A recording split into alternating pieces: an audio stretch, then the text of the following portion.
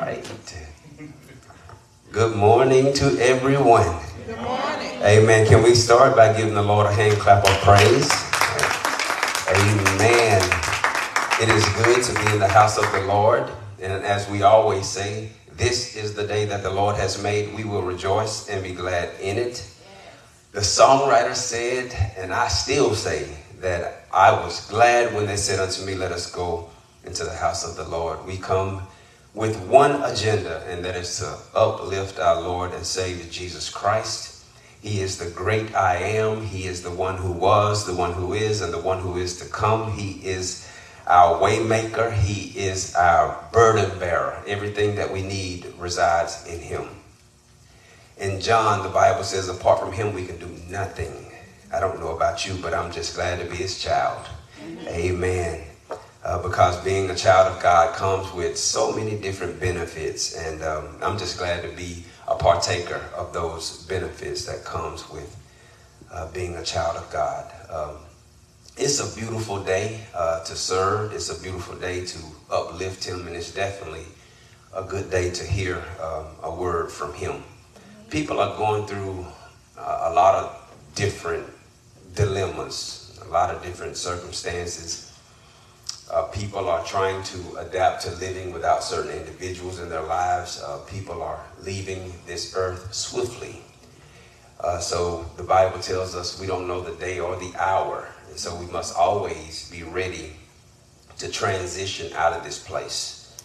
We're praying for those who are sick, homebound. We're praying for those, we're praying for Sister Ardelia. She's had a surgery, major surgery. I prayed with the family the other day. So just continue to keep them lifted. We have people who have lost loved ones. I can't think of her name. Pray for one named Tanya. Pray for her strength. She lost her husband some weeks ago, and she's still struggling, of course. You know, it's just difficult for a lot of people. We don't understand death in its totality, so it's a struggle for so many people. Also, just pray for our city. You know, there's a lot going on in Chattanooga. And we're praying for the world, but we need to pray for our own Jerusalem. And that is the place where we reside, where we rub shoulders, the people that we deal with, our workplace. Just ask God to be a fence all around you every day. Because people will pull stuff out of you. Anybody know what I'm talking about? Amen. We can't blame them, you know, or point the finger at them if they really show us what we struggle with the most. Amen. You know, and we all are struggling with something. And sometimes it's our attitude, our disposition. Sometimes people rub us the wrong way. You know, it's just so many different things that we struggle with. We struggle with God's intervention. Sometimes God intervenes in our lives in a way that we don't like it. You know, we pray, Lord, step into this and fix it. And sometimes you don't have to pray that in order for God to do it. Amen. He'll step into a situation and he'll fix it. And you don't even see anything wrong with it. Thank you, Lord. That's the type of God that we serve. He always has our best interest at heart. Like the song just said, even when I can't see. You know, so just be discerning and ask God to give you the wisdom to know when he is moving, when he is restructuring and repositioning you and the people who's a part of your life. Some people who are walking with you right now won't be walking with you months from here. Amen.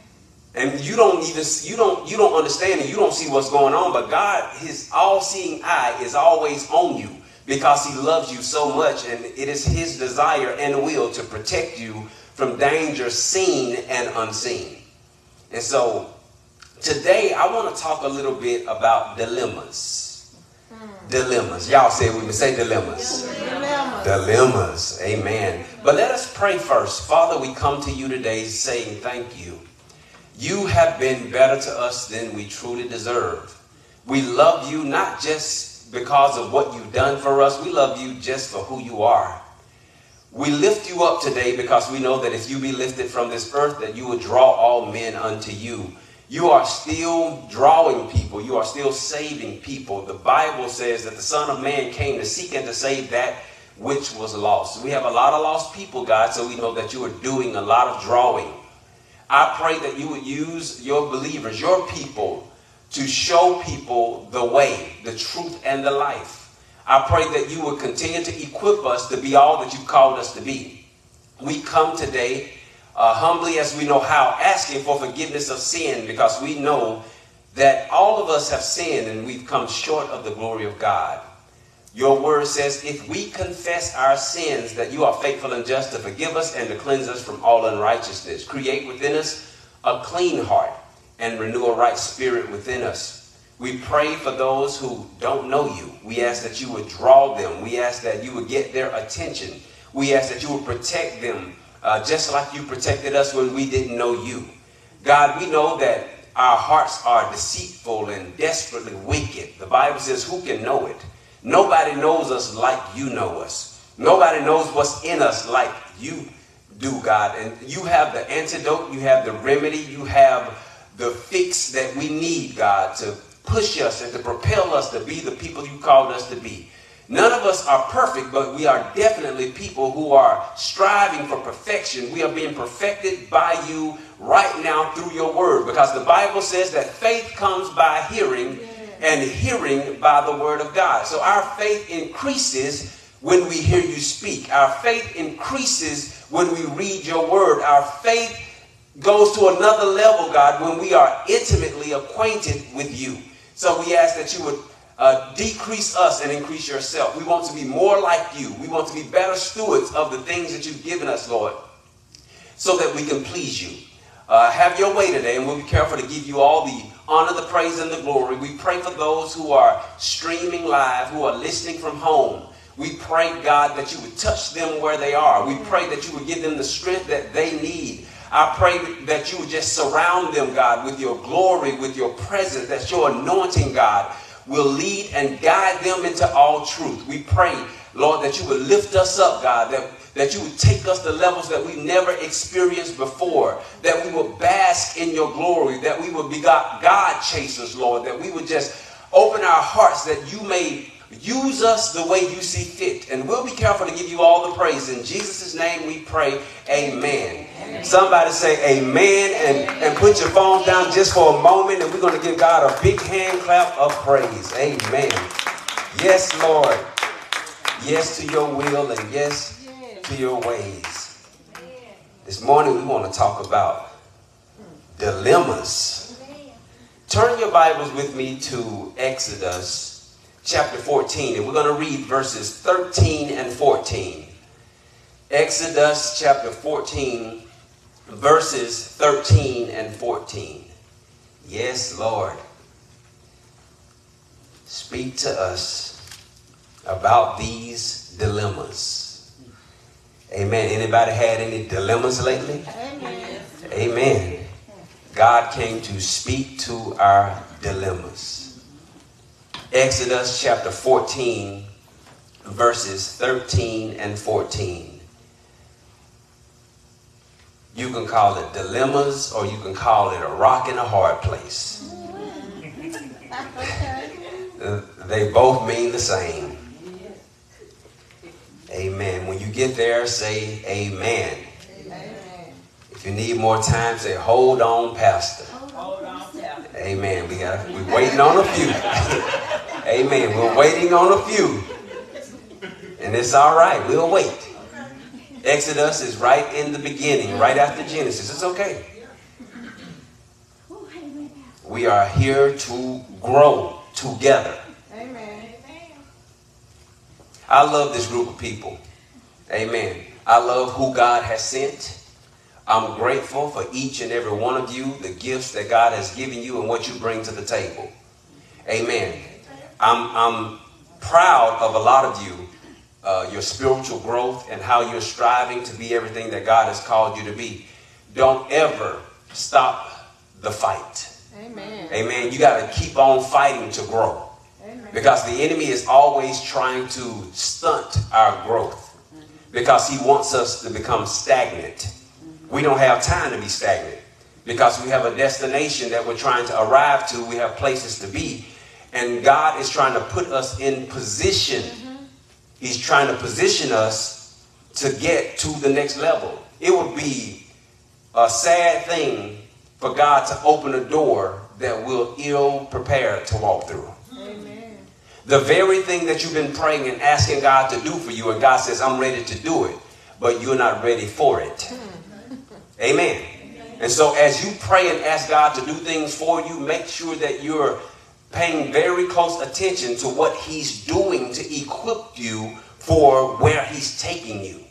See, because God is light years ahead of us. He's so far ahead of us. And so he always goes before us. Remember when God was going with Israel by day, fire by night, and cloud by day? He was always going before them to prepare the way. And he was always going behind them to push them to the next level. So God is not only in front of you, but he's also behind you. Let me say it this way. David says, yea, he says, the Lord is my shepherd, I shall not want. Yea, though I walk through the valley of the shadow of death, I will fear no evil, for God is with me. God was with David through his wilderness experience, and that's why he could walk through the valley. And see, you don't, when we are in the valley experience, you know what we try to do? We try to run through it. I want to get it over, just be honest. When I'm in the valley, I don't want to stay here. I don't want to stay in this. You know, some super spiritual people will tell you, oh, just deal with it. Just go through it. Well, sometimes I don't want to deal with it. Amen. You know, I want to get out of it. Right. But when God is with you, just like David, you walk through it. Because there are some things that God needs you to see.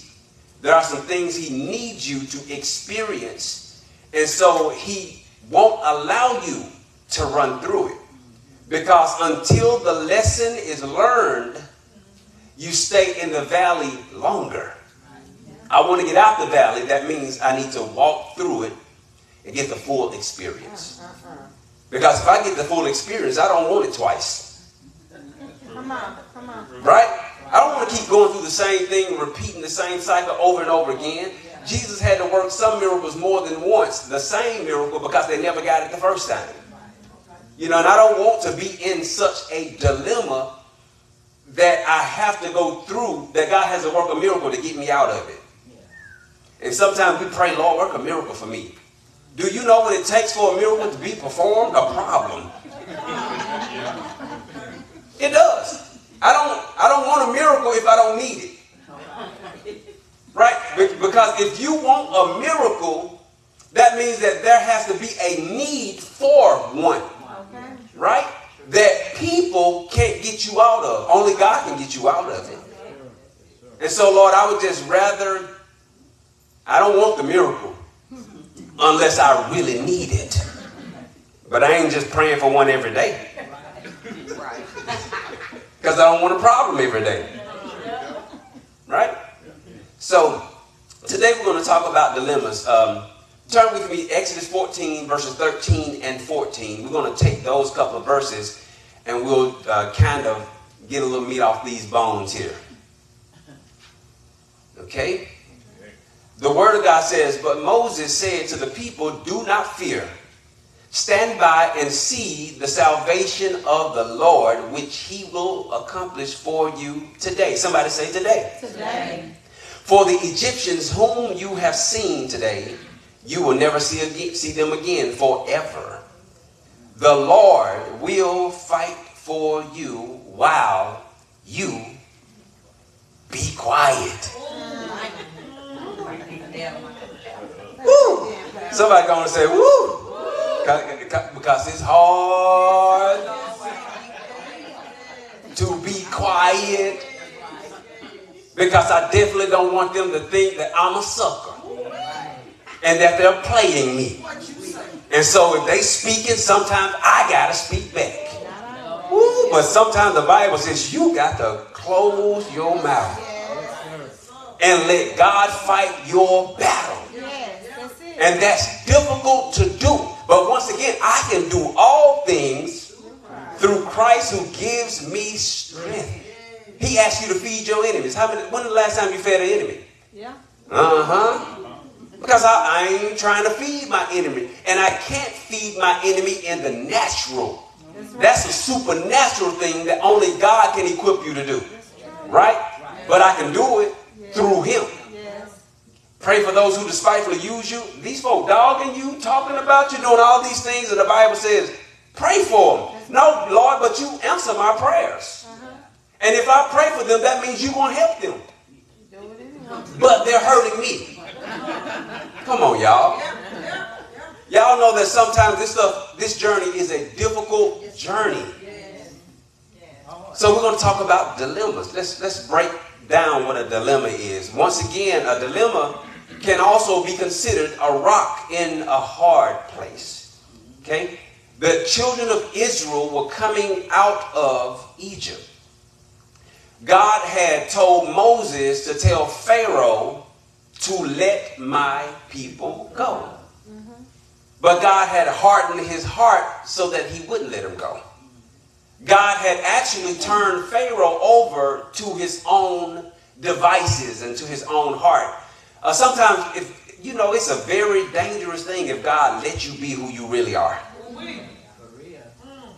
It's easy to come in here on a Sunday morning and praise the Lord.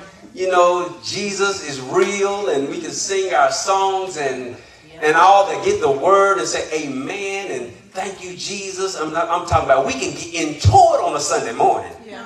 Amen. And we know the lingo. We know how to talk, how to maneuver. But even as good as you maneuver, if God turned you over to the real person that resides inside of you, come on, all of us will be a mess. Oh, y'all don't want to get honest this morning. I said all of us would be a mess. Because sometimes I don't think like I ought to be thinking. I don't think like a child of God. Sometimes, my thoughts get the best of me. I know y'all sanctified, and I know y'all don't have that problem. But sometimes, if we get honest, our minds take over. And then you have to even check yourself and be like, man, I'm tripping. Lord, I need you to come in and cleanse my thoughts and give me the thoughts of God. Help me in this journey. And so sometimes God will turn people over to who they are and allow them to be who they are. Because just like Judas, God turned him over to be who he was. And because he allowed him to be the Judas that he was, he actually pushed Jesus to his destiny. Because Jesus wouldn't have actually made it to the cross without Judas playing his role. So sometimes you'll have people in your life who play a role that you don't like. And you want to change the script so bad, but you didn't write it. When you watch a movie, you wish certain people had certain roles in the movie. Why did they let him play that role? Why didn't they let him? You didn't write the script. And so since God writes the script to our lives, he allows people to be who they are. And you just sometimes got to let people play their role. Some of the hurt and the pain that you've been through in the past, now when you look back, you can actually high five the person who helped you to get to where you are today. In that moment, you didn't understand it because it was so painful. It was so uncomfortable. But now when you look back, you'll be like, man, thank you. I wouldn't be the person I am today if it wasn't for what we went through. And so I ain't mad at you no more. Actually, I'm proud of you because you had to play your role. Some of the people that we want to get rid of the most have some of the most important parts in our lives. But what is a rock in a hard place? What is a dilemma? We got to break this stuff down because I'm getting too excited too quick. So I got to break this down so that we can get some understanding, so that we can leave here with some knowledge. A dilemma is an adage used to refer, or a rock in a hard place is an adage that is used to refer to a dilemma, a situation offering at least two possibilities. Okay? If you got a dilemma, you have possibilities. But the problem is that neither of the possibilities are acceptable. So it doesn't matter which option you choose. Neither option seems to be a good option. Think about the children of Israel. They're coming out of Egypt. Okay, Pharaoh let them go. And now Pharaoh is chasing them. The army is chasing them. Pharaoh changed his mind. So he's trying to overtake the children of Israel. And if he catches them, you know what he does? What he's going to do, he's going to kill them. Okay, so you have a Red Sea in front of them. Okay, they're trapped. You got an army running behind you, and you got a whole sea in front of you. If I go forward, then we drown in the sea, right? Right. But if I go backwards, then Pharaoh and his army is there to destroy us, right? So that's called a dilemma or a rock in a hard place. In the Urban Dictionary, it is a tight spot or a suffocating situation. Have any of you ever had a suffocating situation? You had something going on in your life and it just seems to be smothering you, seems to be choking the life out of you. You can't live the way you know you need to live because you got this situation before you. It's suffocating. It's a tight spot. Or it also means having an impossible decision. It means a lose-lose situation. And there are a lot of people in this world who feel like they have no option. If I go this way, I'm going to lose. If I go that way, I'm going to lose. And they're just stuck like a rock in a hard place. Another term that we could use is trapped. Have you ever been trapped? Yeah. You know, and a person who is trapped, they're waiting on somebody else to save them. You know, and it's a sad thing to be in a situation or a relationship and you feel like you're trapped in the relationship. You don't want to be here, but if I leave, man, I'm going to drown. If I stay, I'm still going to drown. You trapped, baby. You need some help. Amen. And sometimes your only help is to look to the hills from which comes your help. Yes. Because your help truly comes from the Lord. There are sometimes in some circumstances where people can't help you. And I believe that those are situations that God, through his permissive will, allows to happen. Okay? Because we always run to certain people for help. Sometimes God says, I'm tired of you running to people. All right. Because when you run to people, you feel like you don't have an obligation to pray. Because you already know if you go to them, they're going to help you. But you're skipping way over me and not giving me an opportunity to work through your circumstance and to teach you how to navigate through it. You're leaning and depending on other people and you're looking over me and I'm right here ready to do this thing for you. Yeah. A rock in a hard place is an opportunity for God to show his power and to put it on display. Okay? So let me tell you something about dilemmas. I want to tell you how they impact your life. Dilemmas causes us to become fearful at times. When I'm in a dilemma, I'm fearful because nobody likes failure. Okay?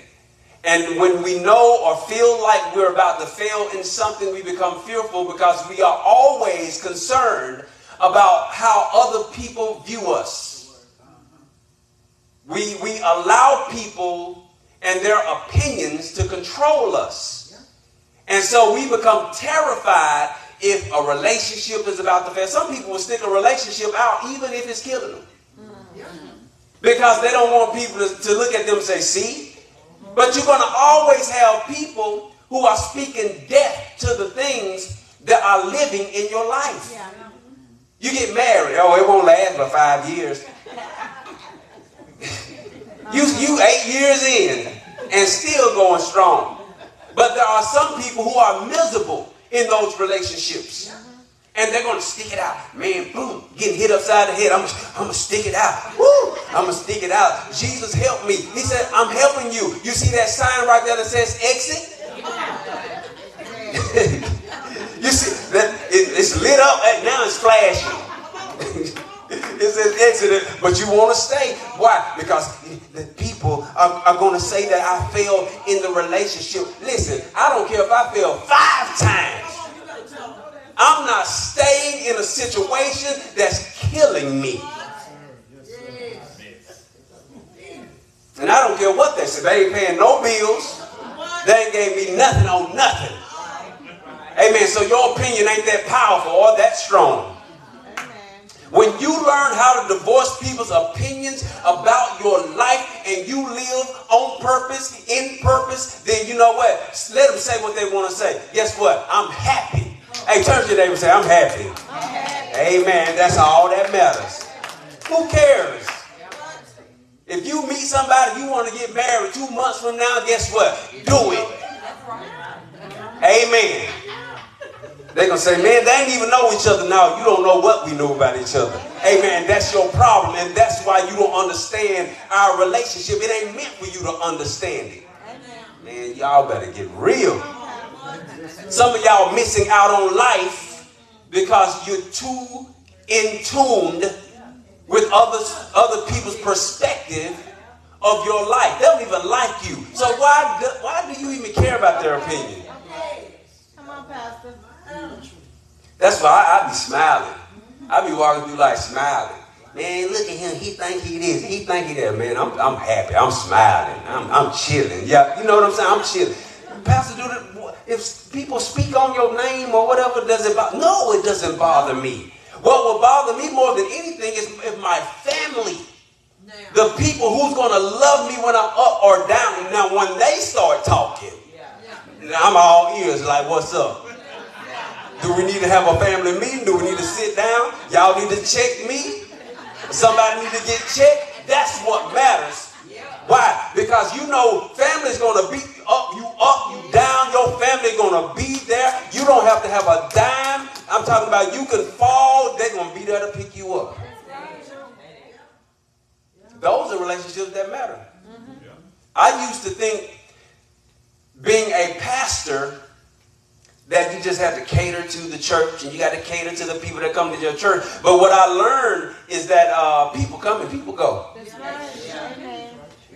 And guess what? You still got to come to that family function. And you don't want to mess up what you have going on with your family trying to cater to people that only like you for a season. Ooh, Lord. Dilemma. They cause us to be fearful at times. But God has not given us a spirit of fear. Secondly, they cause us to look for relief. They cause us to look for relief. And as I said before, sometimes your close circle can't assist you. Dilemmas remind us that we are not God and cannot deliver ourselves. You need deliverance. Why would you need God if you could do it all? You know, some people have a God complex. They have a God complex. You let them tell you they don't have no troubles, no issues. Everything is always fine. You ask them how they're doing. Perfect. They always, it's cliche-ic.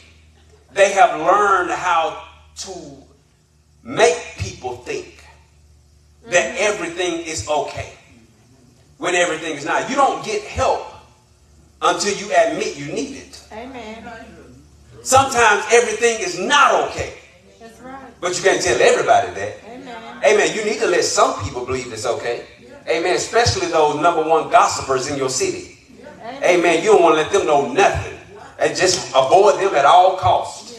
Amen. Don't even have a conversation with them. You listen, it ain't worth it. Because they're going to take what you say and they're going to twist it in your, y'all know how that goes. Avoid what you can, but understand this. You're not the only person in this world with an issue. Your issue reminds you of how much you need God. And sometimes sin reminds you of it too. Because as much as we want to be right with God and for God, and we want to live a sanctified life, when sin creeps in, sometimes it'll get you down. Because you want to get it right so bad. And you've already asked God for forgiveness for that thing that you keep failing in. And you find yourself doing it again. And you kind of get down on yourself. But understand this. God knows what you're dealing with. And watch this. The Bible says, in your weakness, my strength is perfected. In your weakness, God, his strength is perfected in your life. That means that if you don't have a weakness, how can God's strength be perfected? That's when he shows up. That's when you understand that I can't do this on my own. You go to the right church, they're going to have you coming up to the front. Yeah. And they're going to have you putting your business on the line. You got anything going on in your life? Have you sinned this week? Yeah. We need you to come up here and confess. Right? That's what they do. But the only issue with that is that there's not enough room in that space you're calling people to for the whole church. Right. Because if you call one person up, you got to call. Y'all remember the woman we talked about it last week? Caught in sin. Ooh, by the religious leaders. Girl, come on up here. Get in this circle. Now, Jesus, this woman just sinned. We caught her. And we want to see how you're going to handle her. And Jesus said, "Now I'm going to let y'all do this. What y'all suggest?" Well, you know, if a person is caught in adultery, the penalty, according to the Old Testament, is that you're supposed to stone such individuals. Okay? They're being righteous judges right now. So they think. Okay? So in a church setting, what we do is we bring the people to the front, turn them toward the congregation in total humiliation, and say, tell the church what you just did. And you got all these super spiritual sinners sitting in the seat, eager to listen to and to know what you just did. Woo, they know what they're going to talk about when they go out to lunch, dinner tonight. You have been put in a position to expose your business to people who just want to hear the business. When the Bible, the same Bible, says love covers a multitude of sin. Y'all with me? Not a sin, but love covers a multitude. Do you know what a multitude is? You got to have people in your life who's going to pick you up when you fall. Not expose you. Covering and exposure diametrically opposes each other. Covering covers you. Look, because I cover you don't mean I ain't going to check you. Because I cover you don't mean we ain't going to have a conversation. Because I cover you don't mean you won't be held accountable. We're going to hold you accountable. But at the same time, we're not trying to expose you so that the enemy can run away with your life. But that woman who was judged unrighteously by those religious people, Jesus says, okay, I'm going to put her in your hands. Do what you want to do. You without sin, y'all cast the first stone. Nobody could cast a stone. And the Bible says that they started walking away. From the oldest to the youngest. Right? So watch this. Think about this. From the oldest to the youngest. Those older leaders were showing the younger people how to do it their way. Right? And so when Jesus checked those old fools, right? The ones who were young were like, something ain't right here. So we got some questions to ask. All of them had sin in them because you born into sin. Dilemmas. They remind us that we are not God and that we cannot deliver ourselves. And that is a reality check. Amen. Listen, there is nobody in this world. I don't care, no bishop, no pastor, I don't care what they are. You're not going to look down on nobody. Amen. Me and nobody else, buddy. Because we know the nature of man. Amen. Come on now. Yeah. You just got to be honest with yourself. There can be no miracle without a mess first. This is why I don't pray for a miracle unless I'm in a mess. Yeah. Right? If you're not in a mess, if you're not in a dilemma, don't pray for a miracle. Because if you're asking God for a miracle and there's no mess, you're asking for a mess in order for the miracle to take place. And so I don't want a miracle, Lord, if I don't need it. Amen. Amen. So let's look at let's pick the verse for a minute. A few things you need to know about God. Look in verse 17 and 18 in Exodus chapter 13. Verse 17 says, "Now when Pharaoh had let the people go, God did not lead them by the way of the land of the Philistines, even though it was near.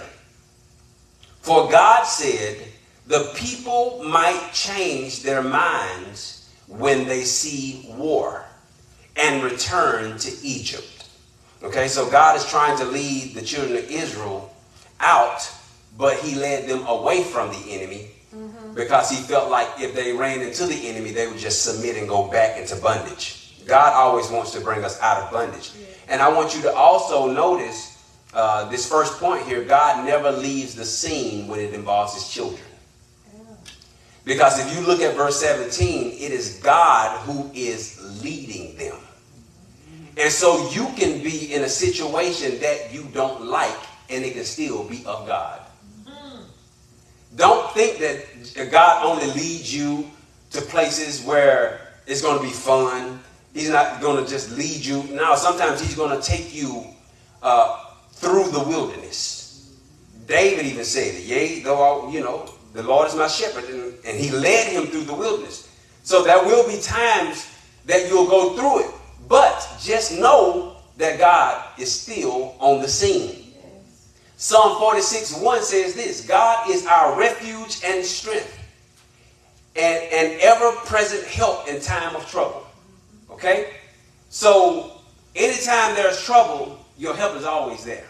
Amen. Even if people don't show up, God never left the scene.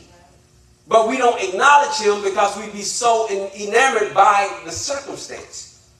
When Peter was sinking, it's because he took his eyes off Jesus. Took his eyes off Jesus and he started sinking. But Jesus was in such close proximity that when Peter started sinking, he had sense enough to say, "Lord, help me." Yes. Some people won't do it. You know what to stop them? Pride. You need help, you just need help. Amen. I've had to ask for help before. Oh, yeah. I'm not going to ask any and everybody for it. You got to be somebody that I know God put in my life. Amen. Amen. That's why you got to have people. Amen. Yes. Yes. You got to have the right people in your corner. No person is an island by themselves. And so God never leaves the scene. Know that. Please make a mental note of that. God never leaves the scene. Secondly, God's desire is always to see his people free from four things: sin, slavery, Satan, and self. Okay? I'm going to give them to you again. So you listen, let me say it this way. These are the four areas that God works in the most when it comes to your life. He's trying to free you from sin, slavery, Satan, fourthly, yourself. Because sometimes you. Come on. I need the church to say amen. Amen. Oh, y'all said that real low. Amen. Sometimes I'm my biggest problem. Lord, deliver me from me. You know how God delivers you from you? By saying, "Follow me." When God called his disciples, all of them had different occupations. Some of them were tax collectors. Some of them were fishermen. Some of them were doing some of everything. When Jesus called them, he would say, "Follow me." And when they followed Jesus, he would deliver them from their old occupation. And so if you ever want to be delivered from you, you have to be sensitive to what God is saying to you in this season. Okay, so those are the 4 S's. Sin, slavery, Satan, and self. And thirdly, God will use everything mentioned above to push you to sanctification. Sanctification is very important. Sanctification pretty much means to be made holy, to be purified. It means to be on one accord with God, to be set apart. Okay? We're not supposed to be looking like the world, you know, especially doing everything that they do. You know, and I'm not saying you can't go out and have fun and you got to be stuck in the house with a Bible in your lap all day long. Nobody lives like that. That ain't a reality for folk. Anybody living like that, you just sitting back waiting on heaven. You might as well just go, you know. My God. You got to live. Yes. You have to live. God called you to live. Now, you play some music, I'm going to dance. Yep. I'm just going to tell you right now, I can't dance a lick, I don't think. But you know what? I'm going to move. I'm going to move. Yeah. I'm not just, and listen, can I just keep it real with y'all? Come on, Pastor. Can I keep it real with y'all? Y'all let me know, can I?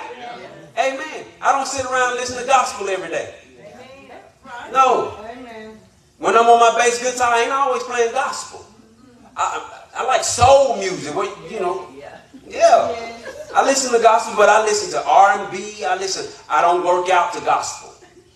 No. When I'm in the gym, I'm in killer mode. You know what I'm saying? Pushing. So let's live. Yes. Live. People, Lord. My 4th point is this. God will lead you to blind and dry spots and watch your reaction when you are in the moment. God is watching how you handle life. He's watching you. Because I've known people to be prayer warriors and intercessors until it's time for them to go through it.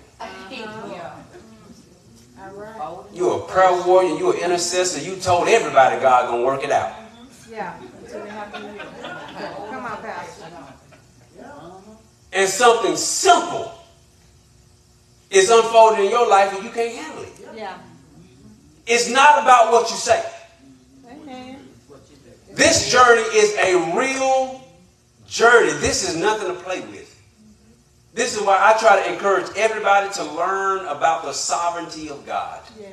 It changes your whole life. It changes how you view God and how you view circumstances. If you believe that God is sovereign, meaning that God is on the throne and everything that happens in your life is monitored by God, if he allows it in, it's because he permitted it. If he doesn't allow it in, it's because he stopped it.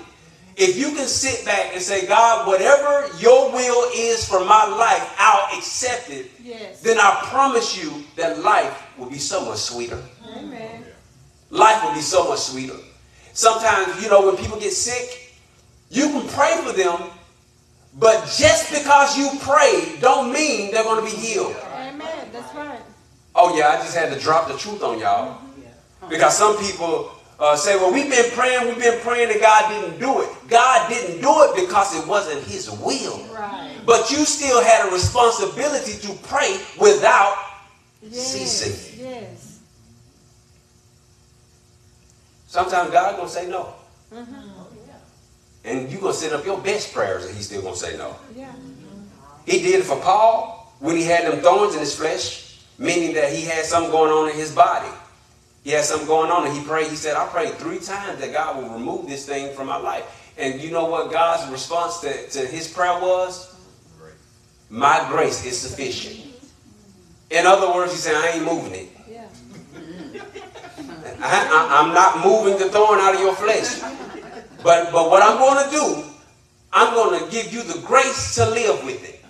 Thank you, Lord. Woo, that's amazing in itself. I just want to pause for a moment. Give God praise for giving you grace to live with the things that he ain't changing. Amen. He says, I'm going to give you the grace to live with the things that I don't want to change. We're not going to keep having this conversation. You say you love me, you trust me, then accept my will. Yeah. When Jesus was in the Garden of Gethsemane, he prayed and he prayed. And I think he prayed about 3 or 4 times that God would remove the bitter cup. He didn't want to drink it. It wasn't a literal cup, but the bitter cup was him going through all the agony and the pain to go to the cross. And he prayed, Lord, he said, Father, please, if it's possible at all, find another way for me to save your people. I don't want to drink this bitter cup. And some people try to make it seem like, oh, Jesus wanted to die for the people. Oh, he wanted to. Let me help you out just for a moment. Jesus did not want to get on that cross and hang for you and me. Yes. Do you hear me? Go back and read your Bible, and you will see where he petitioned the Father in the Garden of Gethsemane, and he asked multiple times if that was a different way. He didn't want to do it that way. Sometimes God's going to ask you to do things you don't want to do it that way. But if you are truly following him, you have to be able to say, but nevertheless, if God says there's no other way that I want you to do this, you have to be able to say, but nevertheless, not my will, but your will be done. And so the question that I want to ask you is, can you do God's will when it hurts you? Because God still does his will when you hurt him. Because sometimes we do hurt him. We do things that hurt God. We ignore him in front of certain people. We downplay him. In front of the right folks show up, we'll never have a God conversation. He says, if you be ashamed of me, before people, I'll be ashamed of you before my Father. Yeah. Right? And I can't get up there on the day of judgment and my lawyer acting like he don't know me. Exactly. Go to court without your lawyer and you know you guilty. Come on. You know you guilty. The jurors and the judge is going to find you guilty unless you got a good lawyer. You get a mouthpiece, you got a good lawyer that stands before the judge and proves you innocent. Because I'm taking their place. I paid. That's what Jesus is to us. Even though you're guilty. Come on, y'all. Yes. You probably was guilty yesterday. Might have been guilty this morning before you walked in here.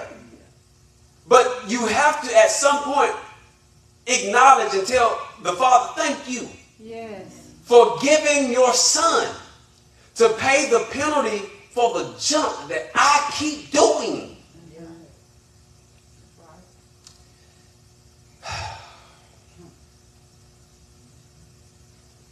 Let me bring this thing in. God hardened Pharaoh's heart. When Pharaoh let the people go, God hardened his heart for him to change his mind.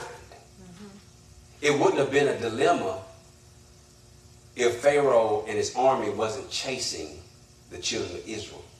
It became a dilemma when God hardened his heart and he went after them to capture them and to kill them. Okay? What makes it a dilemma is that was a Red Sea in front of. What are you going to do when you got a dilemma in your life? Right. When you got Pharaoh behind you chasing you and you got a Red Sea in front of you. Either you're going to die, become a slave, or you're getting ready to drown in this Red Sea. What you going to do? In a situation like that, all you can do is pray. You look back, you messed up. You go forward, you messed up. You stand still, you messed up. Unless God is standing with you. And I need you all to know that when you have a dilemma, it's something that you can't fix. God is still on the scene. Yes. And God orchestrated all of that. He hardened Pharaoh's heart. Listen, good, bad, ugly, God controls the heart. Yes. If God wants to make a bad person do something good for you, he can do it. Amen. Because he controls the heart. And so, in verse 18, hence God led the people around by the sons of Israel. They went up in martial array from the land of Egypt. Verse 19, Moses took the bones of Joseph with him, for he had made the sons of Israel solemnly swear, God will surely take care of you, and you shall carry my bones from here with you. Verse 20, then they set out from Succoth and camped in Etham on the edge of the wilderness. In verse 21, the Lord was going before them in the pillar of cloud by day. That's the Old Testament's way. To lead them on the way. And in the pillar of fire by night to give them light, that they might travel by day and night. He did not take away the pillar of cloud by day, nor the pillar of fire by night from before them. And I want to jump over just a little bit. Look at verse 8 in chapter 14. The Lord hardened the heart of Pharaoh, the king of Egypt, and he chased after the sons of Israel as the sons of Israel were going out boldly. Listen to this. Anytime God is delivering you from something, that's where the enemy turns up the heat. Anytime you are getting free from something that had you in bondage, all hell is going to break loose. Whether you're leaving a bad relationship, whether you're leaving a bad job, whatever it is that was bad, whether you're leaving bondage, sin, whatever it is, when you are coming out is when the enemy turns up the heat. And the reason he turns up the heat is because as long as you were in bondage, he had power over you. But when you're leaving out, the enemy is fighting to keep you where he had you. And so I need you to understand that in this walk, you have to put up a fight. You have to fight for your freedom. But anytime you are in a dilemma, just know that God will make a way out of no way for you. What did he do for the children of Israel? Moses had the staff in his hand. God parted the sea so that the children of Israel could walk over on dry land. Now, some people might find it hard to believe that God can push the waters and part the waters. But listen, have you ever seen the wind really tear up some stuff? Yeah. Do you not remember a few years ago when the wind, when all that stuff happened in Florida, when people were trying to get up out of there? All those strong winds and the water rising up. Listen.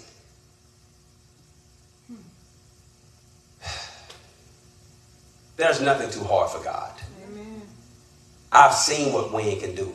Wind can be gentle on your face on the beach. You can be sitting there in a cool breeze, but that same wind can flip you. I was coming from downtown the other day when the wind was blowing hard. This old lady was crossing the street. Lord have mercy. I'm talking about, I thought she was getting ready to blow into traffic. And so it was nothing for God to blow on the Red Sea, cause it to part and allow his children to walk over. And when the enemy tried to do the same thing, he allowed the water to close in over him. All I'm saying to you is that when a miracle is needed, God is always ready to work one. You're never stuck in a dilemma, although you might be in one. Does that make sense?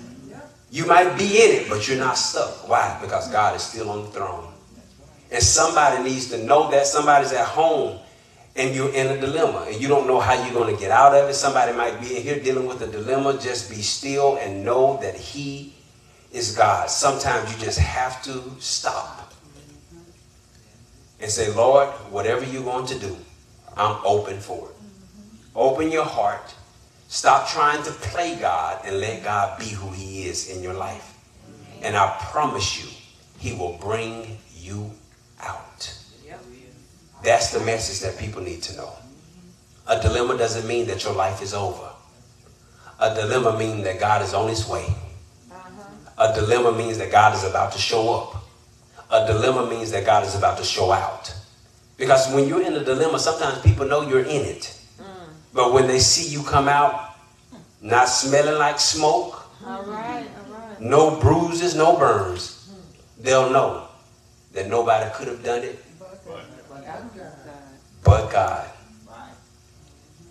And so whatever you're dealing with right now, just know, weeping may endure for a night, but joy is going to come in the morning. It's just a dilemma. And although it might be something to you, it's nothing to the God that we serve.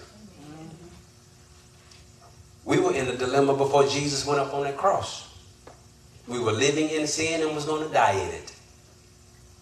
But when Jesus went up that hill called Golgotha, laid down his life, gave his life as a ransom for many, he took care, once again, of the dilemma. When he got up, guess what? We got up too. Before, there was no way to bridge the gap between us and God because we were born in sin. God can't look up on it. Jesus took our place. He was sinless, yet he died for sinners. And because he did that, he pulled us out of the dilemma. Amen? Amen. I don't know who you are, where you are, but if you don't know Jesus today, I'm trying to give you the way out of your dilemma. Jesus says, I'm the way, the truth, and the life.